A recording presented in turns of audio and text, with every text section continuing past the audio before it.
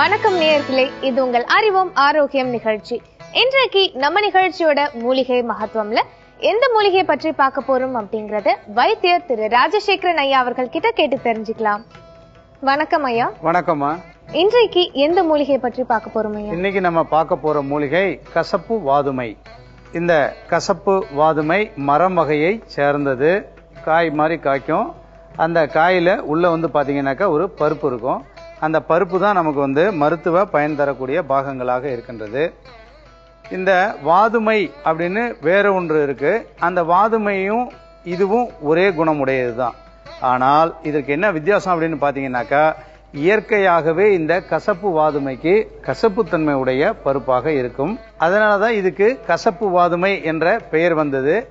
இதனுடைய மருத்துவ குணங்கள் அப்படின்னு சொல்லி பார்த்தோம் அப்படின்னாக்கா, நம்மளுடைய உடலில் தாது அழுகலை தடுத்து நிறுத்தக்கூடிய தன்மை வாய்ந்தது, உடலுக்கு நல்ல வலுவூட்டக்கூடியது, செரிமான கோளாறுகள், வயிற்றில் ஏற்படக்கூடிய வாயு சம்பந்தப்பட்ட பித்த சம்பந்தப்பட்ட கோளாறுகளை போக்கக்கூடியது, நம்மளுடைய புற நோயாக விளங்குகின்ற தோல் சம்பந்தப்பட்ட நோய்களை குணப்படுத்தக்கூடியது. அதாவது சொறி, படை, சிரங்கு, கரப்பான் போன்ற நோய்களை ஆற்றக்கூடிய தன்மை வாய்ந்தது. வெளி உபயோகமாகவும் பயன்படுத்தலாம்.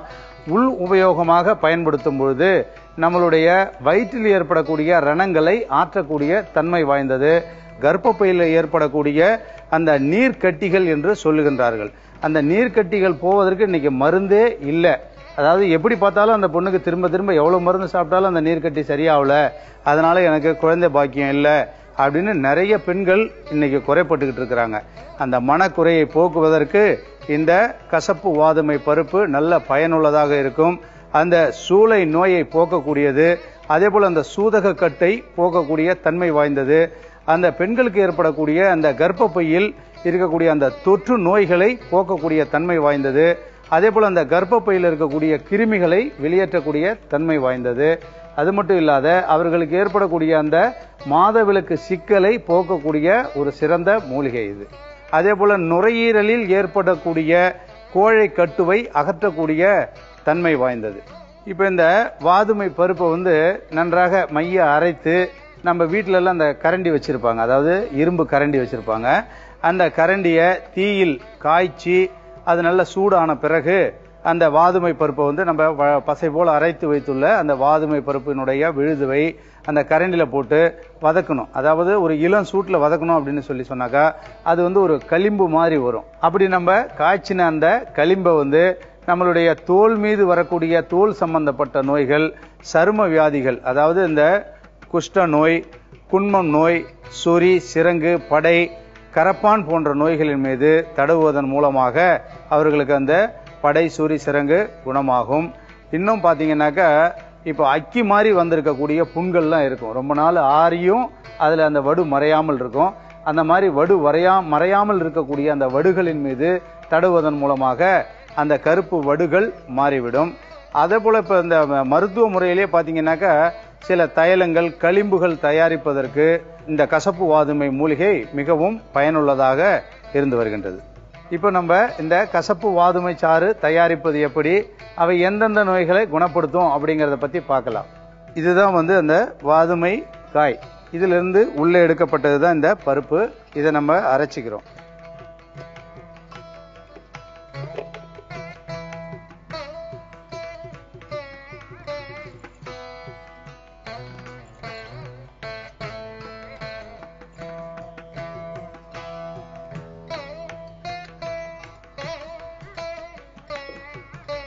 சிறிதளவு தண்ணீர் விட்டு நம்ம அரைச்சிக்க வேண்டியதுதான்.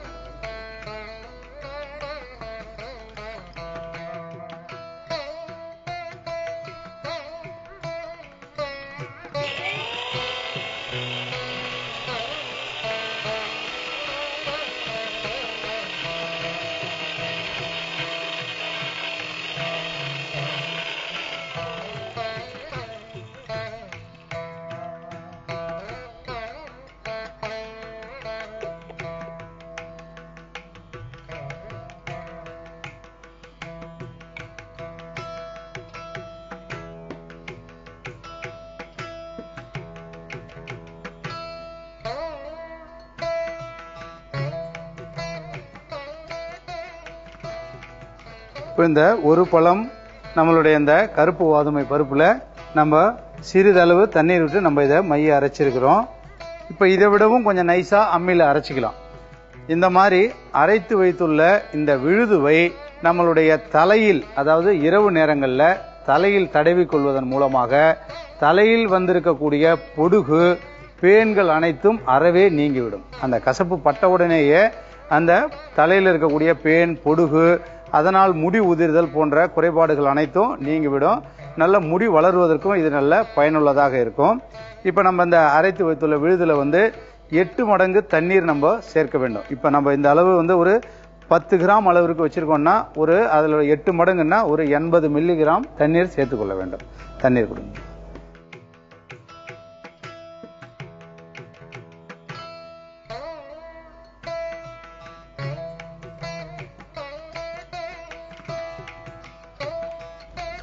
ஃபில்டர்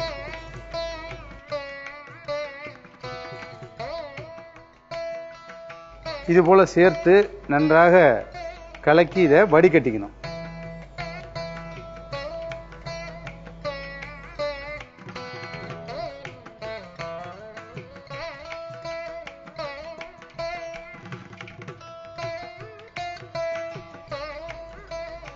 இப்போ நமக்கு இந்த கசப்பு வாதுமை சாறு தயாராகிவிட்டது.